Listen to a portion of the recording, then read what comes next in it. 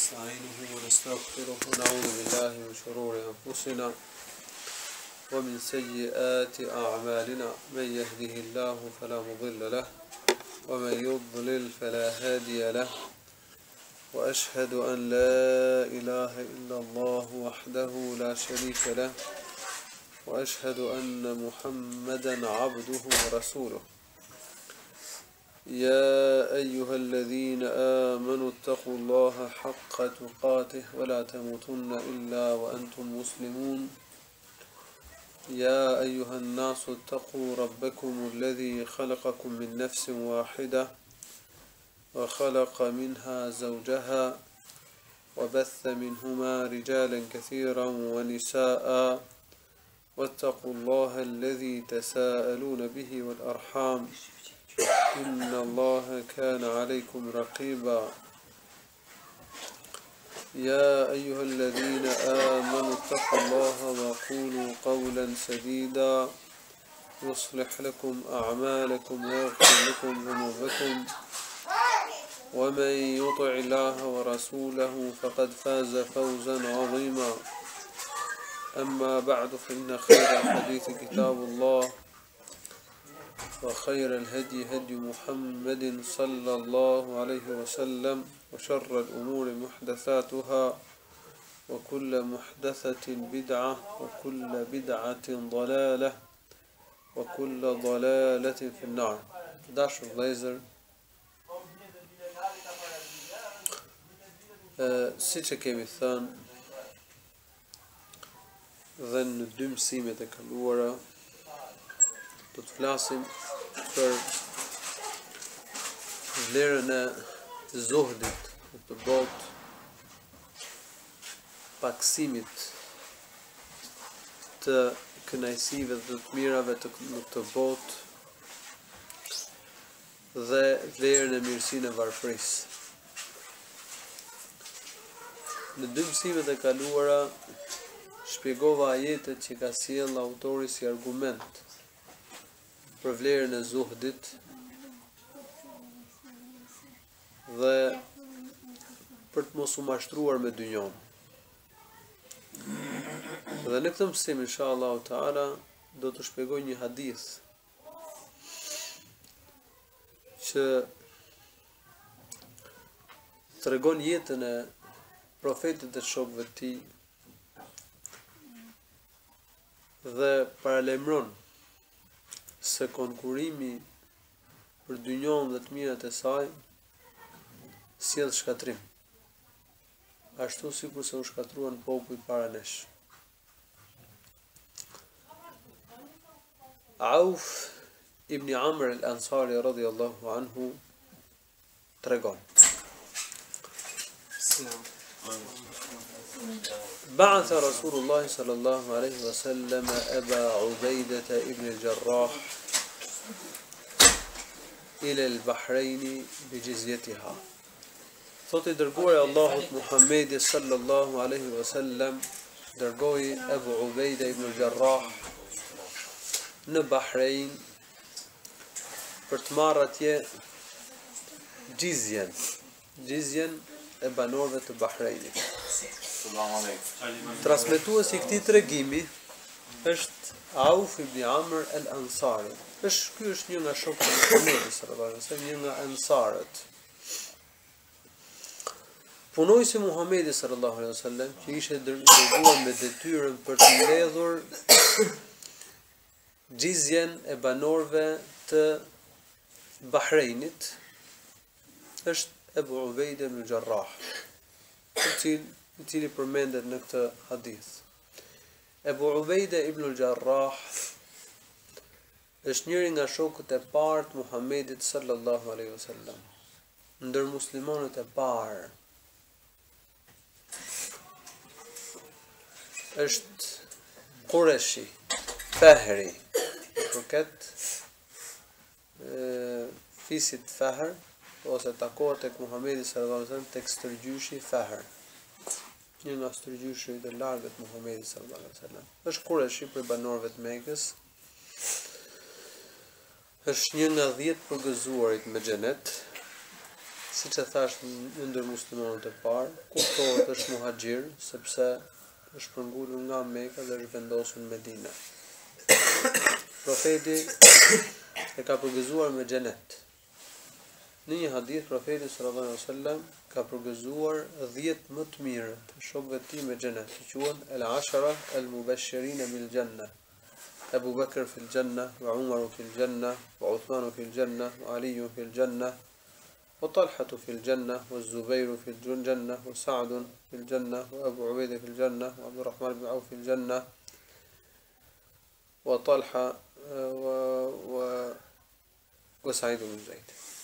رضيت بجزور من جنة أبو بكر وعمر وعثمان علي سعد طلحة زبير عبد الرحمن بن عوف أبو عبيدة بن جراح سعيد بن زيد وبون نانت. سيدنا كم بت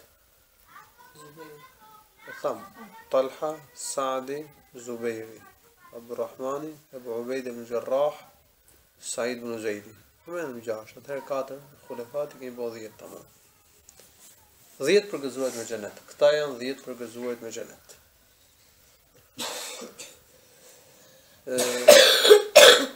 Ebu Ubejde ibn Jarrah radhiyallahu anhu ka marrë pjesë në gjitha betejat me Muhamedit sallallahu alaihi wasallam. Betejën e Bedrit, Uhudit e kështu me radhë, gjitha betejat me Muhamedit sallallahu alaihi wasallam. Profeti sallallahu alaihi wasallam kishte konsiderat lart për këtë shok të tij. Dhe e ka quajtur atë besnikun e këtij ummeti, eminu hadhihi al-umma. Besniku i këtij ummeti është një titull i lartë, nderim i madh, ngritje e madhe për Abu Ubejde ibn Jarrah radhiyallahu anhu. Në fakt në një hadith që e shënon Buhariu në sahihun e tij nga Enes ibn Malik radhiyallahu anhu tregohet se vin 2 nga krishterët e Nejranit. Nejrani një zonë në Yemen, e banuar nga krishterët. Vin kryetari i tyre, El-Aqib el-Sayyid. El-Sayyid ishte kryetari i fisëve të Nejranit. Ndërsa El-Aqib ishte këshilli i kuvendit tyre, kryetari i kuvendit tyre, mund të themi. Të dy këta vinë ke i dërguar Allahut Muhammedi sallallahu alaihi wasallam dhe kishin vendosur që an yula'inahu, bonin mubahale me Muhammedin sallallahu alaihi wasallam. الملاعنة أن يدعو كل فريق أو كل طرف بالعذاب على المبطل. Secila palë mubahale do të thotë që secila palë bën lutje që dënimi i Allahut të kapë atë që nuk është në të kotën. 2 palë kanë konflikt, mosmarrveshje në një çështje. Dhe bëjnë lutje se të dyja thonë mallkimi, dënimi i Allahut rënd mbi atë që është në të kotën. Dietarët e ummetit ton kanë thënë se nëse bëhet një lutje e tillë, Allahu i lartësuar e shfaq për një vit vërtetën. Palën e keqe e kap dënimi për një vit. Brenda vitit shkatërrohet. Kjo sipas asaj që është provuar, se nuk është diçka e prerë. Dhe në fakt profeti sallallahu alaihi wasallam va kërkoi diçka të tillë krishterëve të Nejranit. Kur erdhën dhe diskutuan me profetin sallallahu alaihi wasallam. Profeti tregoi besimin ke Isai, i ftoi që ta besojnë se të dërguar dhe profetin si të dërguar të Allahut, pa ata nuk gjuan. Dhe zbriti ajeti i Kur'anit faman hajjaka fihi min ba'di ma ja'aka min al-'ilmi faqul ta'alu nad'u abna'ana wa abna'akum ونساءنا ونساءكم وأنفسنا وأنفسكم ثم نبتهل فنجعل لعنة الله على الكاذبين.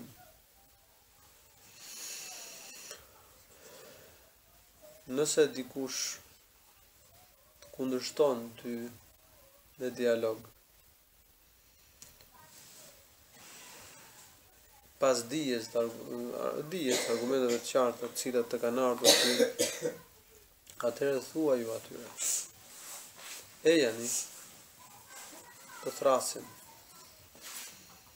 fëmijët tonë, djemt tonë, gratë tona, edhe ne vetë, e pastaj t'i lutemi Allahut, t'i drejtohemi Allahut, duke kërkuar prej tij që mallkimi i tij të kap apo të zëj gënjeshtarët. Sa jeni tani? Edhe t'i lutemi Allahut që mallkimi i dënimit të kap gënjeshtarët. Ata u tërhoqën, u friksu. Edhe nuk e bën këtë gjë. Nuk pranon se e dini që profeti sallallahu alaihi wasallam është i dërguar i Allahut. Në këtë hadith që transmeton Enesi radhiyallahu anhu përmendet se ky kryetari i tyre dhe kryetari i kuvendit të tyre El-Aqib was-Sayyid, hadithun e Buharit pra, shkojnë edhe e kishin mendjen që me bë mulaane. Me ju lut Allahut që dënimi të kap atë që është në të kotën me profetin sallallahu alaihi wasallam, bojnë mulaane. Por njëri prej tyre i thot tjetrit, la tula'inhu, fa innahu in yakun nabiyan la nuflihu ba'dahu abadan, la nahnu wala aqibuna min ba'di. Sa mos e bëj, mos kërko mallkim në dënim. Sepse nëse ky është profeti i Allahut, sa kështu as ne dhe as pasardhësit tanë nuk do bëjnë xhair. Nuk kanë për të pas sukses, nuk do shpëtojnë. E kishin frikën në fjalë, se e dini që është pejgamberi i Allahut, do u tërhoqën. Kështu pra, siç e përmendëm, u tërhoqën.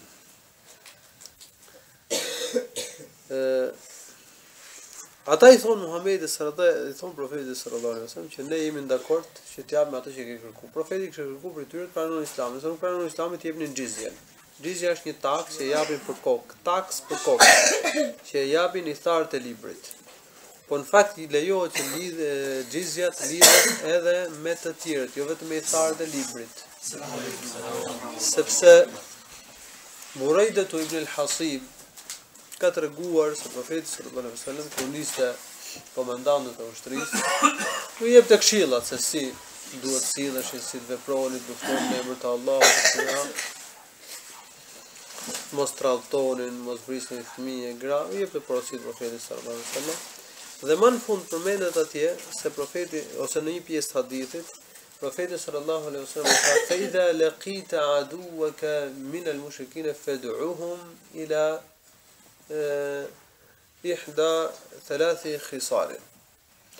Kur të ballafaqohesh me armikun nga idhujtarët, i thot profeti sallallahu alaihi wasallam, i thoshte komandantit të ushtrisë me fjalë, ftoi në 3 gjëra. E para, ftoi që të pranojnë Islamin. Nëse nuk pranojnë, nëse pranojnë Islamin, hiq dorë, mos i lufto. Nëse s'pranojnë Islamin, atëherë ftoi që t'japin xhizjen. Me bëhë marrëveshje paqe, nënshtrohen shtetit islamit, t'japin xhizjen. Edhe jetojnë si shtetas, jetojnë në shtetin e muslimanëve, të mbrojtur nga muslimanët. Ky është kuptimi i marrëveshjes dhimmes. T'japin xhizjen. Nëse nuk pranojnë t'japin xhizjen, nëse pranojnë t'japin xhizjen, thot hiq dorë, mos lufto. Nëse s'pranojnë me dhon xhizjen, atëherë thot luftoj. Kështu është, po e sjell me domethënie me kuptim hadithin. Nga ky hadith mësohet se marrëveshja e xhizjes, e dhimmes, e mbrojtjes mund të lidhet edhe me idhujtarët, jo vetëm me idhtarët e librit, se është mendimi i shumë dietarëve që lidhet vetëm me idhtarët e librit, por edhe me mexhusit. Në fakt lidhet edhe me idhujtarët, sepse ky hadith sahih në Muslimit tregon thotë fa idha laqita aduwaka min al-mushrikin. Ajeti Kur'anit surës Tawbet thot: "Qatilul ladhina la yu'minuna billahi wala bil yawmil akhir wala yuharrimuna ma harrama Allahu wa rasuluhu wala yadinuna dinal haqqi min alladhina utul kitaba hatta yu'tu al-jizyata an yadin wa hum musakhirun." Thot nga i thartë e librit të ajeti, derisa të japin xhizjen të nënshtruar.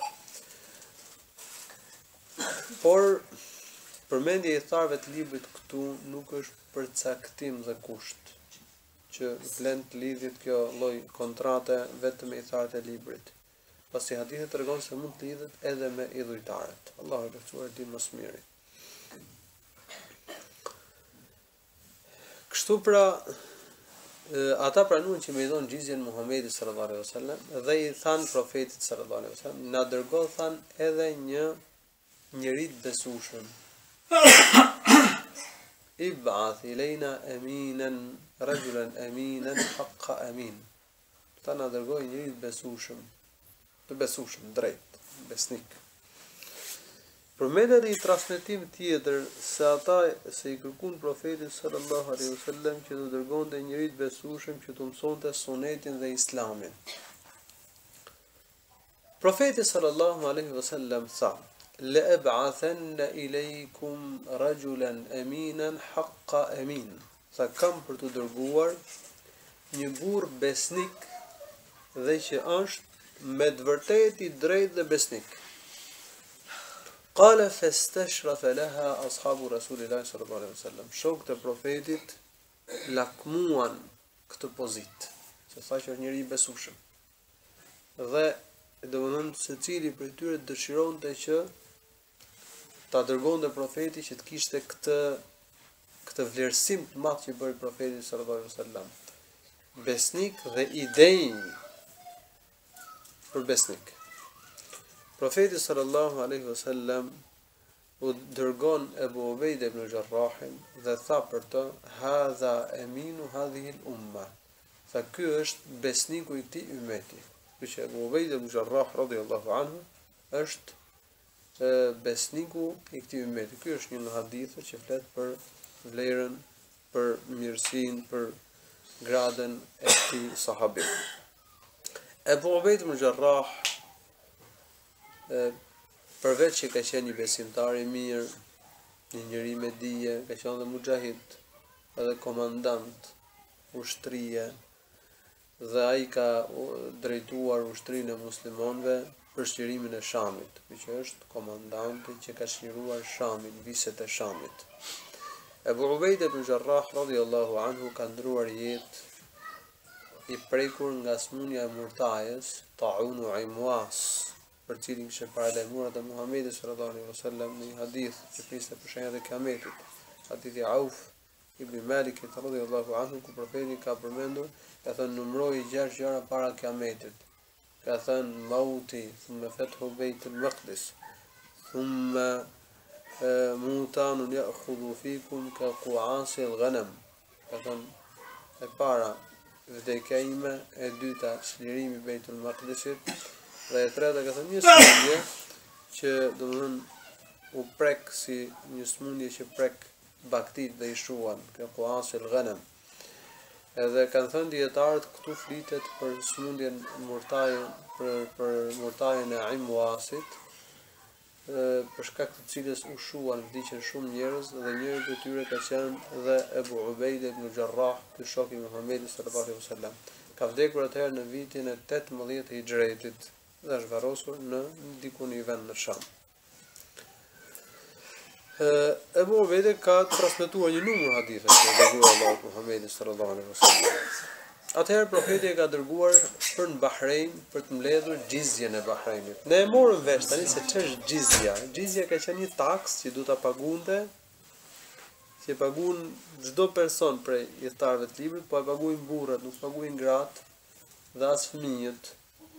Nuk paguajnë njerëz që s'kishin të ardhura, pleqt që nuk kishin, por paguajnë vetëm ata që kishin mundësimi fjalë.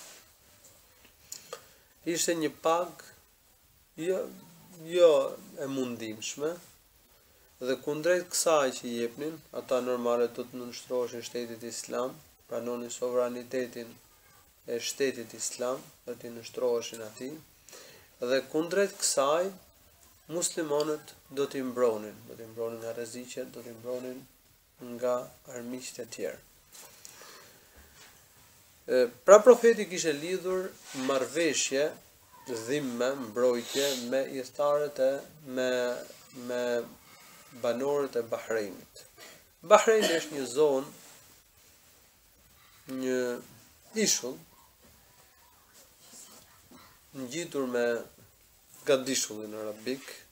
Në atë kohë banorët e tij ishin me xhusi, zjarrputist, adhuronin zjarrin. Shkon Abu Ubejda radhiyallahu anhu në Bahrein, mbledh xhizjen dhe e solli në Medinë. Qala faqadima Abu Ubejda radhiyallahu anhu bimalin min al-Bahrein. Vjen Abu Huraira dhe solli pasuri, diçka, një farë pasurie nga Bahreini. Qala fa sami'a al-ansaru biqudumi Abu Ubejda radhiyallahu anhu. Abu Ubejda radhiyallahu anhu fawafaw Rasulullah sallallahu alaihi wasallam فوافوا مع رسول الله صلى الله عليه وسلم صلاة الفجر. Thotë ansarët, të cilët ishin të kputur me gjendje ekonomike, shumë të varfër, e morën vesh që kishte ardhur Ebu Ubejda dhe kishte sjell pasuri prej Bahrein. Dhe shkojnë e mblidhen me profetin sallallahu alaihi wasallam në namazin e sabahut. Falën namazin e sabahut me profetin sallallahu alaihi wasallam. قال فلما صلى رسول الله صلى الله عليه وسلم انصرف فتعرضوا له. Kur mbaron namazin profeti sallallahu alaihi wasallam, tohet për të larguar dhe ata I dalin përpara për t'i treguar se ishin nevojtar, për t'i dhënë profetit që kuptonte se ishin nevojtar dhe kishin marrë vesh që kishte ardhur diçka për pasurisë.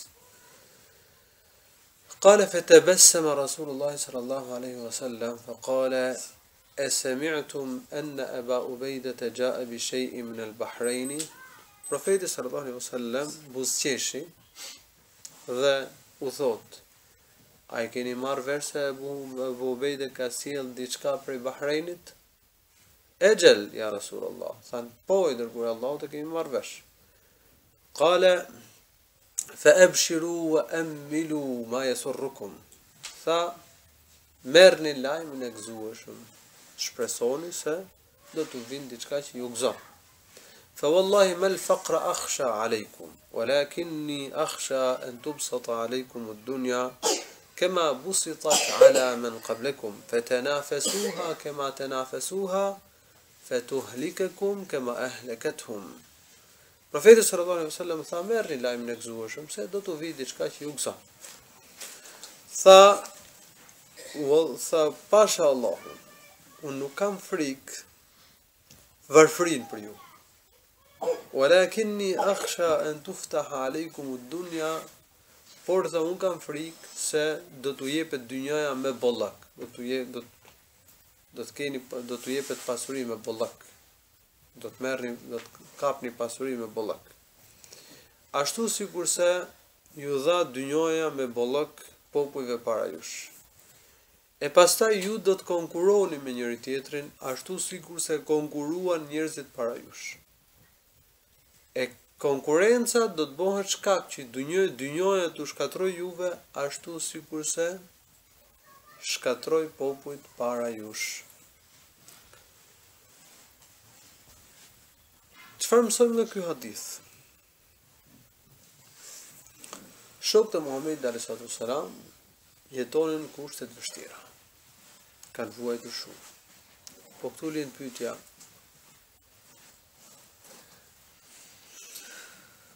kush që urtësia që shokët e profetit sallallahu alaihi wasallam vuajtën? Kushtet e vujtjes I kalisin burrat, I bëjnë mëdurimtar. Dhe shokët e profetit sallallahu alaihi wasallam kanë vujtur fillimet e thirrjes, madje gjatë gjithë jetës së profetit sallallahu alaihi wasallam. Edhe në fund, luftën e Tebukut kanë vujtur shumë, vujtën nga vria. Por ama u edukun, kalitën nefsin. Kur vinte dynjoja, nuk I mashtronte. I bonda për vetë. Edhe më vonë, kur Allah u dha pasurinë dhe dynjon, kur arritën të merrin thesaret e Bizantëve dhe të Persëve, nuk u mashtruan, por I shpenzuan ato në rrugt të Allahut të lartësuar, se ishin edukuar, nuk ishin tetur për dynjon, nuk konkuronin për dynjon. këtë brez e edukoi i dërguar Allahut Muhamedi sallallahu alaihi wasallam. Dhe ky brez u edukua pra në kushte të vështira. Profeti çfarë tha? Tha, unë nuk kam frikë varfërinë për ju. Se vërtet është e vështirë varfëria, por në kushte vështirësie dhe varfërie edukoheni, mësoheni, kaliteni, mposhtni nefsin. Edhe kjo është shumë e rëndësishme, të kalis nefsin muslimani. Por tha, unë kam frikë dynjon, bollakun, se do t'u jepet dynjoja, pasuria me bollak, do të konkuroni me njëri tjetrin e pastaj shkatroheni siç u shkatruan popujt para jush.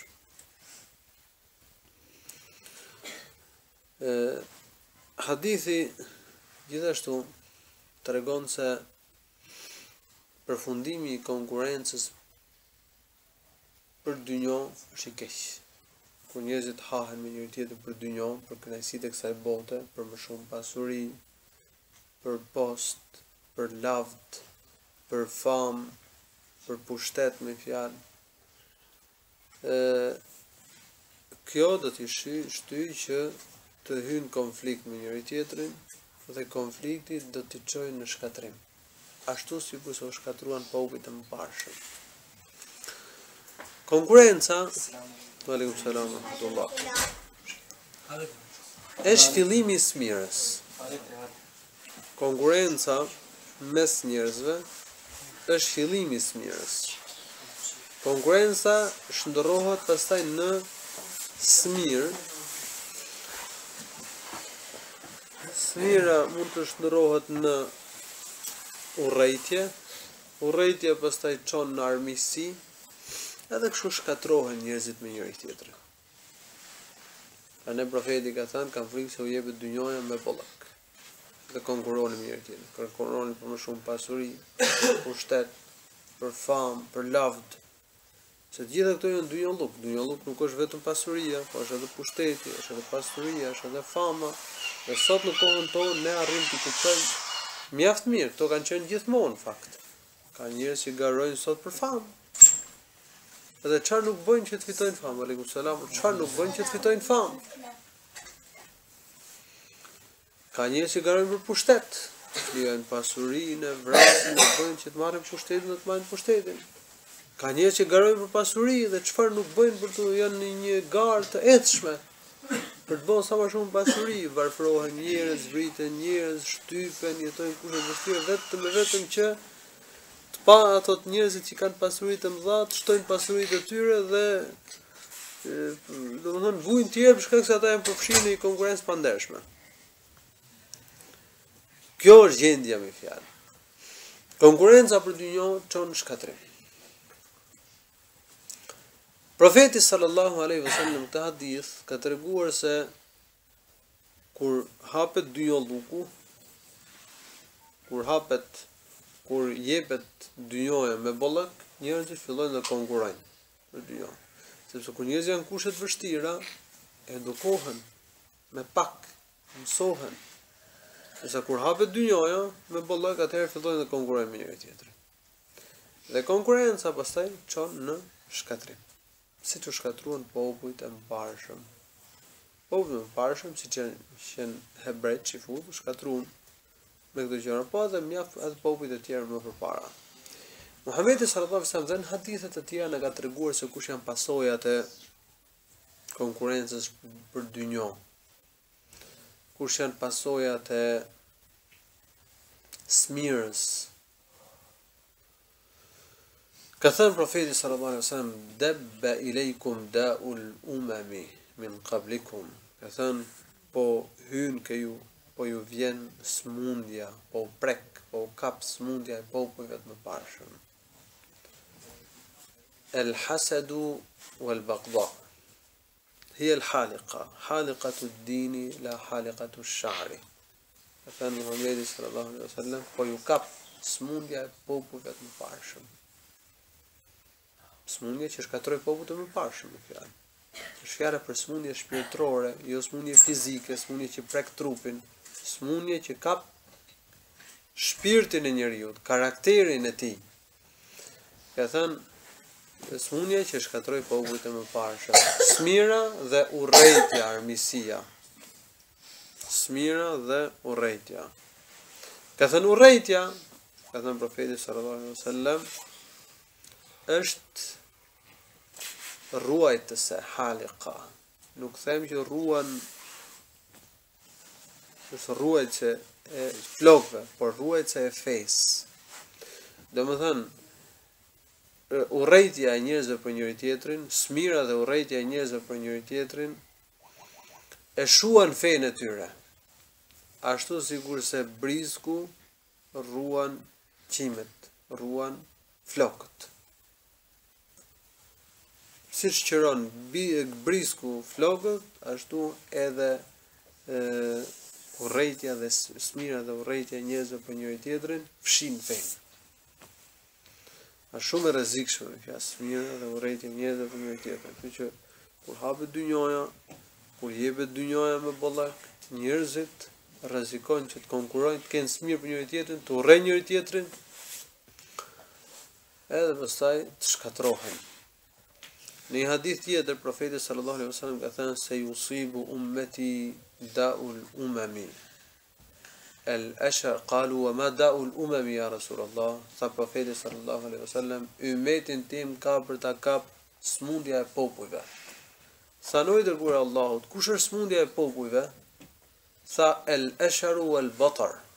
Tha është menimallësia, me mbajt njeriu veten lart, me u krekos para të tjerëve, kryelartësia, ngazllimi me kënaqësitë të mira të kësaj bote, kur ka njerëz që vjen të mira, arrin të mira materiale dhe krekosen, krenohen, e majnë veten lart, ngazllehen, gëzohen te imazhe, nuk njohin cak kur gëzohen me të mirat që u ka dhënë Allahu i lartësuar në këtë botë. Njerëzit e pushtetit gëzohen me pushtetin si Firauni, njerëzit e pasurisë gëzohen me pasurinë si puna e Karunit, e njerëzit e posteve gëzohen si puna Hamanit, e kështu me radhë. Njerëzit gëzohen me të mirat dhe kënaqësitë e kësaj bote. Njerëzit që kanë veshje, kanë të mira, gëzohen siç u gëzua një person që ecte me menimallësi në tokë, me një veshje kur i pëlqente vetja dhe Allahu i lartësuar bëri që ta hapi tokën dhe ta përpinte toka dhe ai vazhdon të fundos në tokë deri në ditën e gjykimit, siç ka treguar Muhamedi sallallahu alaihi wasallam në një hadith. Ka thënë el-asharu wal-bataru. Ka thënë është menimallësia, është ngazllimi. Pastaj ka thënë wat-takathuru wat-tashahunu, konkurenca, krenimi për më shumë pasuri, armisia me njëri tjetrin, konfliktet me njëri tjetrin, wat-tahasudu wat-tashahunu fi dunya, konflikti për gjërat e dynjos, post, pushtet, pasuri, famë, lavd. Wat-tahasudu wat-tabaghudu, smira për njëri tjetrin dhe urrejtja për njëri tjetrin hatta yakuna al-baghyu, derisa njerëzit i kalojnë kufit. Kur njerëzit i kalojnë kufit, atëherë derdhin gjak, vjedhin, plaçkisin. Këto gjëra pse vijnë? Vijnë për shkak se një konkurrent për dynjë. Çfarë ndodhi me ummetin islam? Se profeti ka thënë që do kapi ummetin tim smundja e popujve. Dhe në fakt kjo është një nga mrekullitë e profetit sallallahu alajhi wasallam. Një shenjë që ajo është i dërguar e Allahut. Se ummetin islam e kapi smundja e popujve të mëparshëm. Edhe u përfshin garë për post, për pushtet, për lavd, për pasuri, dhe i lanë punë të ahiretit. E lanë xhihadin.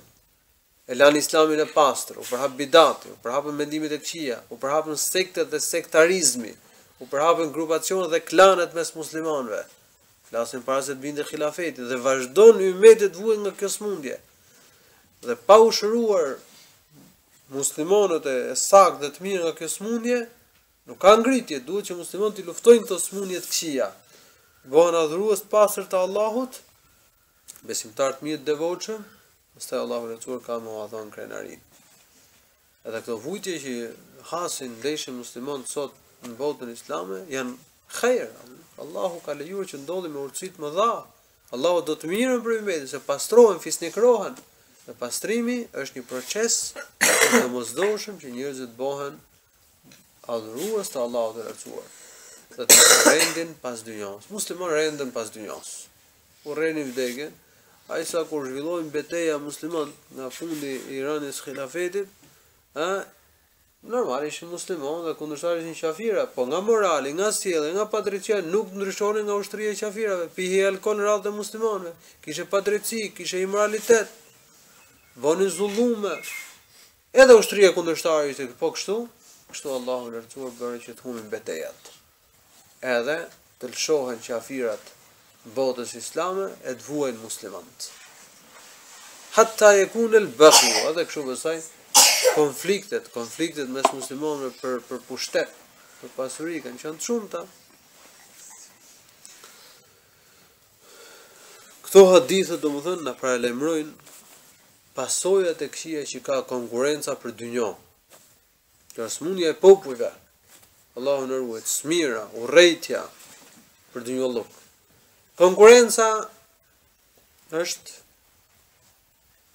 e lavdrueshme punë të ahiretit. Konkurojmë me njëri tjetrin për më shumë ibadet, për një gradë më të lartë në xhenet. Nëse njerëzit konkurrojnë për ahiret, për gradat e larta në xhenet, atëherë nuk do kenë konflikte muslimanë me njëri tjetrin, do kenë urrëtie për njëri tjetrin, se flijojnë dëshirat vetjake për hir të Allahut subhanahu wa taala. Hadithi tregon se nuk duhet që njeriu të ngazllehet me kënaqësitë e kësaj bote. Nuk duhet që të qetësohet këtë mjet e kësaj bote, se ato do zhduken. Njerëzit që jetojnë kushte të vështira të mos bëhen marak. Sa është më e frikshme kur njerëzit janë në kushte bollaku. Se njerëzit janë kushte bollaku i tegalojnë kufit. Sa ata që janë kushte të vështira, mund kanë mundësi më shumë për të përmbajtur, për të ruajtur veten. Por a do të thotë kjo se ata që janë kushte të vështira janë më të mirë se ata muslimanë që jetojnë kushte të mira? Nuk është e thënë. Ka musliman që jetojnë kushte të mira që mund të jetë më i devotshëm se sa musliman që jetojnë kushte të vështira. Në përgjithësi, ata që jetojnë kushte të vështira, janë më të mirë. Por mund ndodh që të ketë musliman kushte të mira që është më i mirë se sa disa të tjerë që janë kushte të vështira. Nëse një njeri që jeton kushte të mira jep hakun pasurisë, shlyen detyrimet, është bujar, është i mirë. Dhe një njeri që ka kushte të vështira bën durim. Kush prej tyre është më i mirë tek Allahu? Më i devotshëm. Nëse i pasur është më i devotshëm, është më i mirë tek Allahu. Nëse i varfër është më i devotshëm, është më i mirë tek Allahu i lartësuar. Po ku i gjejmë devotshmet më shumë? Këtë varfërit apo këtë pasurit? Këtë varfërit. Më shumë i gjejmë këtë varfër. Po ka edhe të pasur të cilët janë devotshëm. Ti je i pasur dhe i devotshëm është më rrallë se sa i varfër i devotshëm. Por ka edhe të pasur të cilët janë të devotshëm. Gjithsesi njeriu duhet të jetë i kënaqur me aq sa i ka dhënë Allahu i lartësuar. Varfërisë duhet ta kërkojmë. Kushtet e vështira duhet i kërkojmë. Smundjes duhet ta kërkojmë, të këqijas duhet i kërkojmë. Përkundrazi të lutemi Allahut na ruaj nga varfëria dhe nga kufri. Profeti është lutur Allahut që ta ruaj nga varfëria, por nëse njeriu jeton kushte të vështira, përpiqet me largu vështirësitë dhe mundimet, edhe në këto kushte jeton. Mos mendoj keq për Allahun. Allahu ka dashur mirë për të, s'dihet kush është më e mira për robën. Mase ajo ka qenë më e mira, që të edukohet, kalitet, të bëj durimin, bashkëpërblimin e durimit ka Allahu subhanahu wa taala. Në fakt muslimanët e vendit ton ka një pakicë që jetojnë kushte të vështira, por në përgjithësi s'mund të themi që muslimanët e vendit ton vuajnë siç kanë fuqi të profetit, kanë vujt shumë më shumë ata. Ata kanë vujt nga uria, nuk ishin me çfarë të ushqeheshin.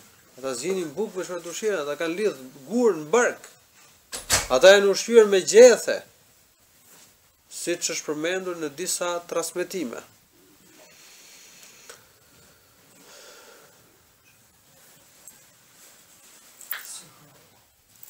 Ka koha mojacia.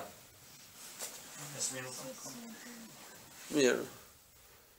Tamam, se ka vetëm 5 minuta, do ndalemi këtu, se tash një hadith po më shpjegoj sonde. Aleikum salam, Allahu wa barakatuh. Allahu shpëlbej në të mira atëherë, po ndalemi këtu.